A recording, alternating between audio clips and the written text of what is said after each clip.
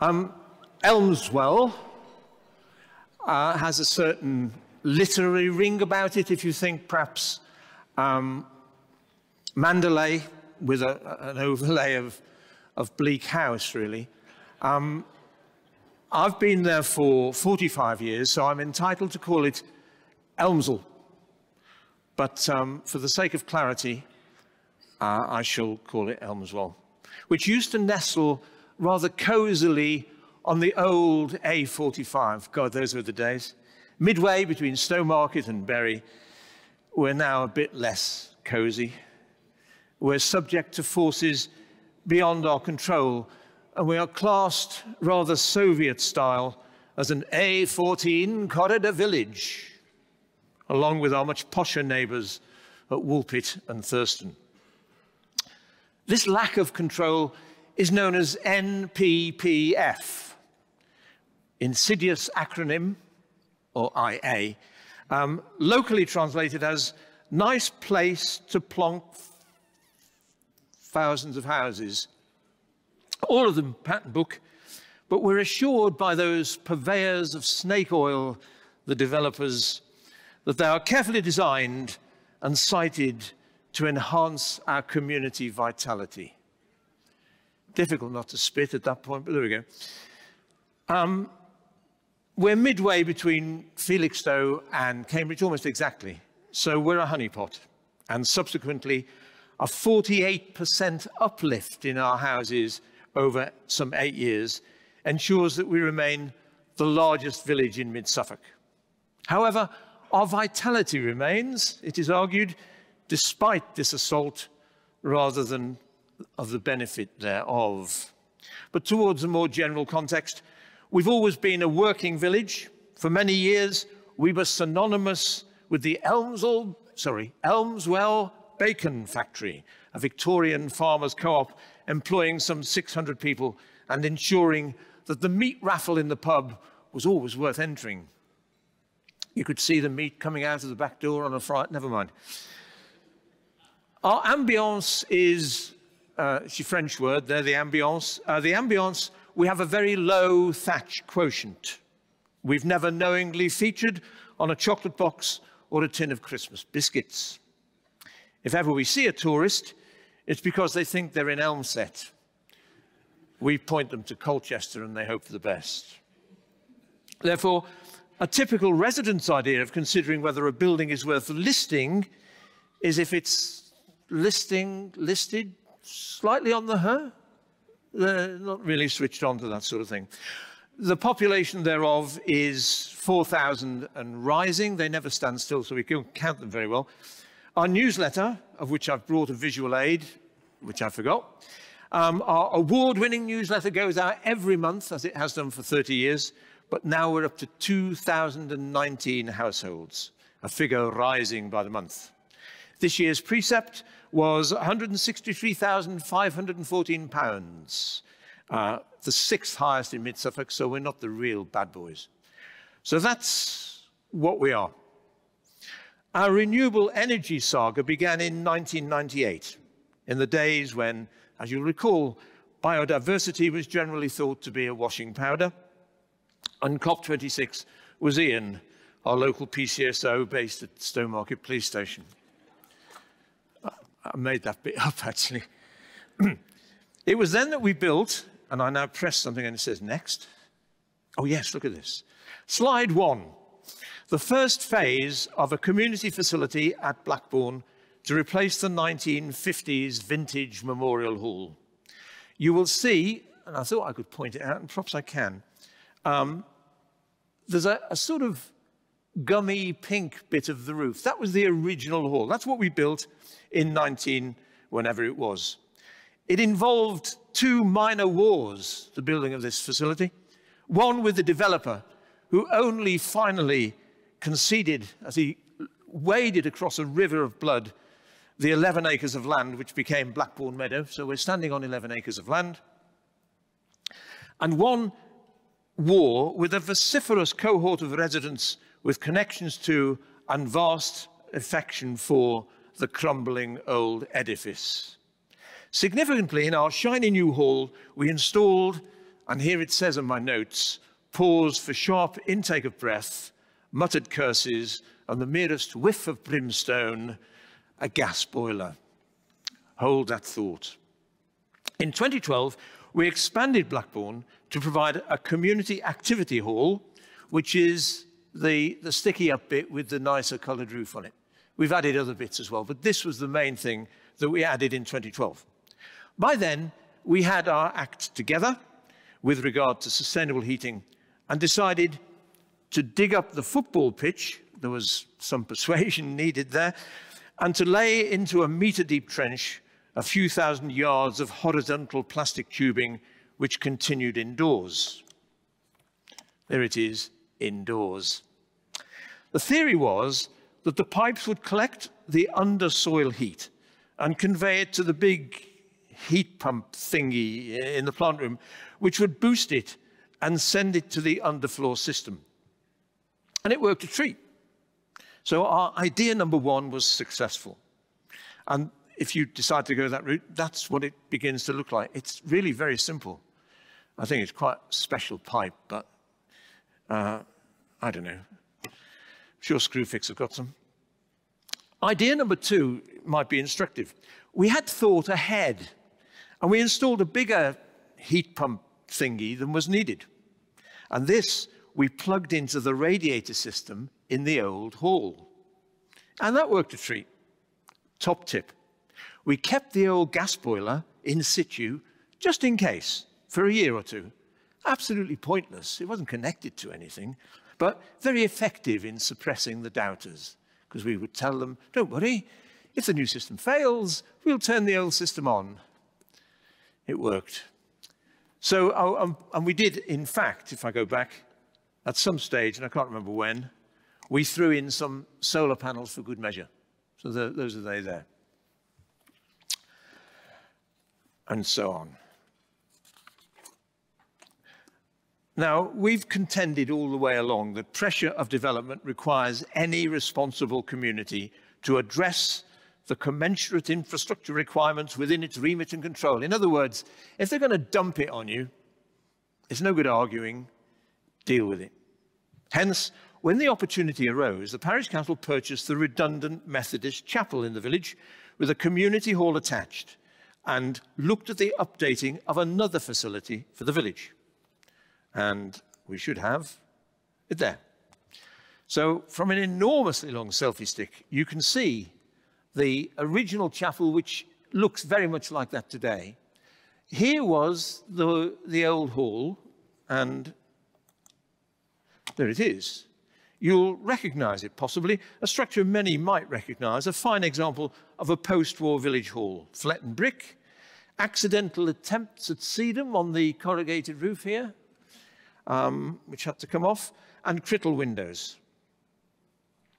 The very last user of this hall was the baby and toddler group.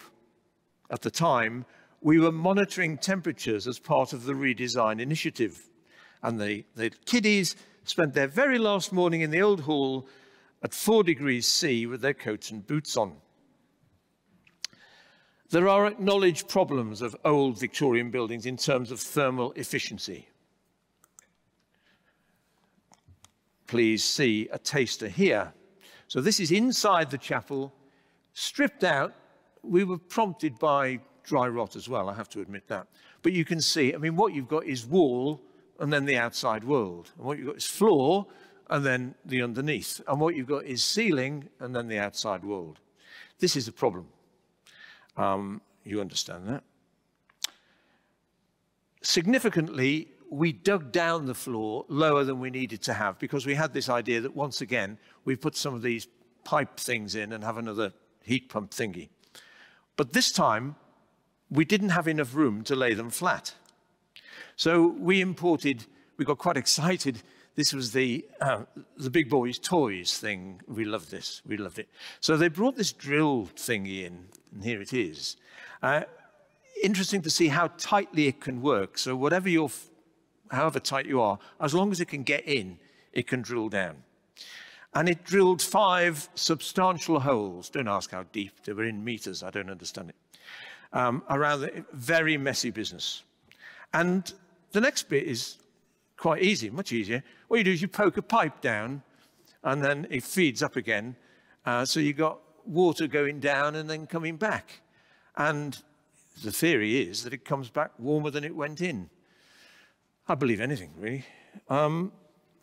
So that goes indoors, and this is the indoors of the new build facility on this second exercise of ours. So you'll see exactly the same thing. There's your underfloor pipes, but in this case, they've started to put the screed on top.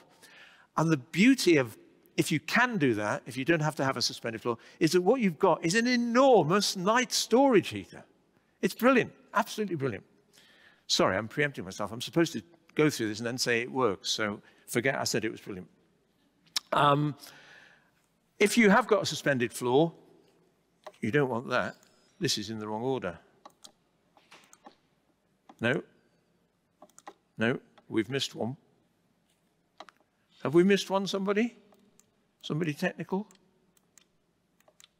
Yep, we've missed one, no matter. If you have got a suspended floor, I have at home a picture of a suspended floor in this state, so ready for the pipes to go in. And the way you do it is you just put bits of old wooden plank across it, and then you put the pipes underneath, etc., etc. And you don't clearly get the efficiency of the night storage heater. So we put all of that into something which looked, we took the roof off just to do this picture for you. This is the chapel with a suspended floor in it, and this is the new facility with what we call the coffee shop and a meeting room, and this is a coffee shop with one of those barista persons. We have barista persons who come and make all those noises. It's really exciting stuff. And lots of lavatories. You have to have lots of lavatories. So that's what we were heating with underfloor heating fed from holes in the ground. With its roof on, the chapel now looks like that. So underneath here is underfloor heating fed from holes in the ground. We had to augment it with radiators. We didn't want radiators. We wanted a beautiful, completely empty void ready for people to have weddings and exciting things. We had to put some radiators in, but we're a bit disappointed with that. But it was the only way we could guarantee, because however, you can only, as you're aware, I'm sure I'm telling you how to suck eggs, you can only insulate old walls to a certain extent. If you go too far, they start to sweat and do all sorts of horrible things and distort everything. So the architect chap, who we paid, God bless him, the architect chap advised, so we've got the maximum that we could get in terms of insulation, a brilliant system of secondary glazing here, which you can't see in detail, over the old Victorian. We couldn't secondary glaze that. Great pity, but we just couldn't do it. We would have ruined it. So those inefficiencies means we had to have the radiators. But in the coffee shop bit, and there it is, being used as a coffee shop, these are people using a coffee shop. So underneath here, again, solid floor, warm as toast. I was in there today, 21, it had a very cold snap, not a problem at all. So there you have 3 examples. We've got a big space with underfloor in concrete. We've retrofitted an old hall without any extra insulation, but because we've got a big heat unit there, that is working. And again, I was in there this morning, and that was at 21 again, and the Pilates ladies agreed it was very nice. Thank you. And we've also then got the mixture here of suspended floor with the vertical drilling, which means that there's no excuse. We haven't got the land to do it. Just dig down. As long as you can get that machine in, you can have your pipes. There's more. I'm not sure what it is. So I think we're here today, we're invited today, because we have gained this practical experience at several levels involving heat pumps in community settings. And the big things, the big ticket experience is the ease of management. If you're managing a village hall, and I'm managing both of these, it is brilliant not to have to go to bed thinking, did I turn the heating off? And wake up thinking, did I turn the heating on? And then waiting for the heating to pick up so the Pilates ladies can, God, that hurts. So the Pilates ladies can do that thing that hurts. You don't have to think about that. you've got this, what they call low grade, which I think does it a disservice. You've got this low grade heat coming in all the time. So I walked in this morning at 6 o'clock, God help us, and it was 21, no problem at all, despite the fact it's been the cold snap. So that is a big plus, an enormous plus. The minus is, the practical minus is, it's very unresponsive. If all of a sudden we have a heat wave, you're too hot. The most common fault we've had is too hot. We get over the first one by having a dozen ordinary plug-in 3 kilowatt heaters, and over the last 6 or 7 years, we have had to use those because it was too cold 3 times. That's all. And what we have is this technical approach to too hot, where we open the windows, and that seems to work a treat. Really. It didn't cost us a lot. What I can't talk about is the cost. We were in the lucky position of hitting renewable heat incentive when it was still going, and we reaped enormous benefits from that. We always run our facilities at a profit. We've got enormous advantages over smaller villages. We've got enormous demand, and we are tight. We will do anything for money. And so, but part of that was RHI. It does mean that the village is getting this glorious warm facility at no cost, effectively at no cost on the rates. So I can't talk about cost, and I can't talk about the technicalities. There are so many people who know exactly how deep the holes are, how many holes you will need, and all of that. And by the time I tell you what we've done, it's way out of date. I'm sure it is. A lot of things, when you get to a certain age, are terribly out of date. You realize when you put your pajamas on every night. So we are completely sold on this technology to the extent that, I have another slide. To the extent that, now you'll recognize this, stop me if you've heard this one. This is the, somewhere, where is it? Yeah, here's the chapel, is it? Yeah, this is the chapel here. This is the new build, this is the car park. Next door, immediately contiguous, don't you just love that word?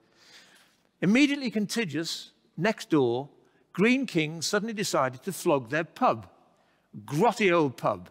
But they had in the garden planning permission for 8 more desirable houses, just waiting to add vitality to our village. So we bought it. We went to the Public Works Loan Board, and if you're going to learn anything today, if in doubt, go to the Public Works Loan Board. They do exactly what they're saying that's in. They're brilliant. Just don't tell the charge payers at all. So we went to PWLB and we bought this site. And we now have a pub, which we bought as a going concern, and we're keeping it going. But we're going to repeat the Wesley experience there with the added bonus of, instead of the 8 desirable residences here, we're putting 10 affordables. We've formed a community land trust, and those affordables will be part of a community heating program shared with the pub. Now, I say that with all the confidence of somebody who doesn't know what the earth he's talking about. I've no idea. I've never done it. But we'll do it because it's there to be done. And the beauty of all of this technology is it's growing faster than your ideas. So by the time you get to doing it, it's easier and cheaper. So although you haven't got RHI, renewable heat incentive, it doesn't really matter because the prices have come down, solar panels being the classic.